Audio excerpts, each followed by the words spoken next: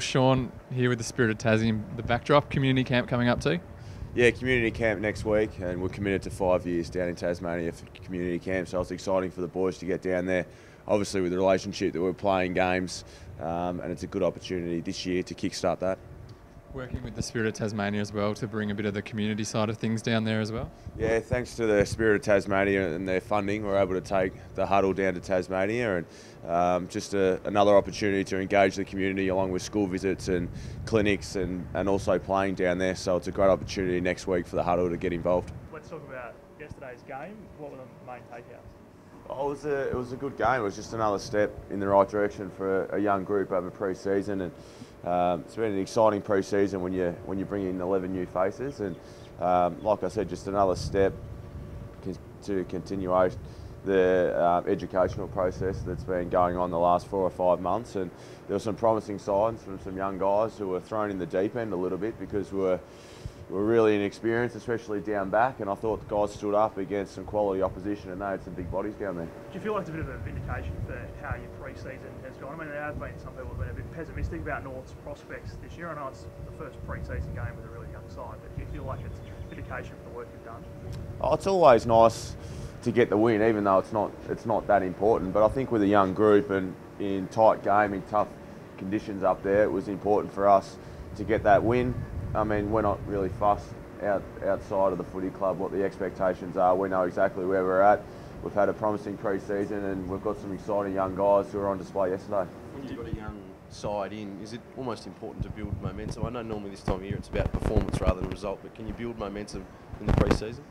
Oh, a little bit. No, that's what I mentioned. I think most teams would take the process over the end result, but I think yesterday in a tight game, it's just good for young guys playing their first game to experience that win. It's not for 4 points, but a win's a win, and we play to win, even in practice matches. So I think there's a little bit of that, but along with the win, I thought we went about it pretty well. A lot of you had to step up your leadership with a lot of older guys leaving at the end of last season. Who's really stood up and leading the way? Oh, look, I think everyone's taken it on board.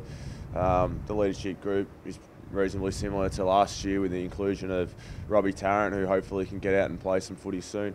But I think the exciting part of yesterday was we mentioned the young guys that were thrown in the deep end and lacked some experience but stood up really well. Braden Bruce has got himself a lot of publicity over the pre-season so far and proved yesterday that he's got a lot of potential. Is there a spot for him in the home and away season, do you think, or is he going to struggle to get a game? Oh no, look, he'll warrant a game if his form continues.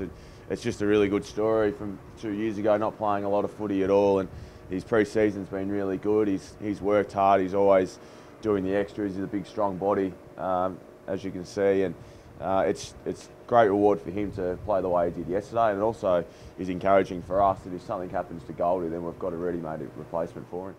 Nathan Robat looks like he could be a pretty handy recruit for you as well. A couple of goals yesterday with 16 odd touches. Yeah, he was. I spent some time with him at the Bulldogs and was really excited when we got him because I thought he was, when he got drafted, one of the best young guys going around down there. And he showed that all pre-season. He was really good in intra-clubs, and it was good for him to get a little bit of reward yesterday, and I think he's going to play an important part for us this season. You mentioned those 11 new faces. I know you're not part of match committee, but how many do you think realistically could be there come round one? Yeah, well, that's the good thing, but the tough thing for the coaches that everyone that played yesterday played their role and probably warrants a game next week. But we've got senior guys coming in, so it's going to be a tough call just for next week, let alone round one. But it's always a good position, and that's why they're the coaches and we're the players. Speaking of next week, Arden Street, it's a pretty unique set of circumstances. A sellout game at the club's traditional home. What's that going to be like? Are you expecting a big build-up? Yeah, we hope so. It's exciting actually to be involved in the first game for so long, and probably more so for the supporters as well to get back to grassroots footy. There'll be a lot of memories for a lot of people down there, and also hopefully a really good hit out against quality opposition for us. And like I said, just another step in the direction of building towards round one. Tom Gold seemed to be back for that one?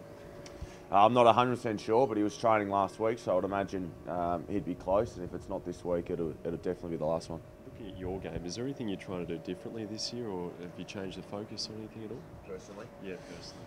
Not really, just continue to build on what I did the previous pre-season, which was to hopefully play a little bit more time in the midfield, which we started to do that, and unfortunately season got impacted with the meniscus injury. But this pre-season's been a lot of time through the midfield and hopefully get a 50-50 split up forward and a little bit of what we saw yesterday. How much more improvement can we expect in Mason Wood this season? Oh, a lot. I think he's a handful of quality games last year before an injury, and he's still young. He's still going to take some time to reach his full potential, but he's got every attribute you need in a quality forward and an AFL player, and he's got an exciting future, but he's still got some work to do.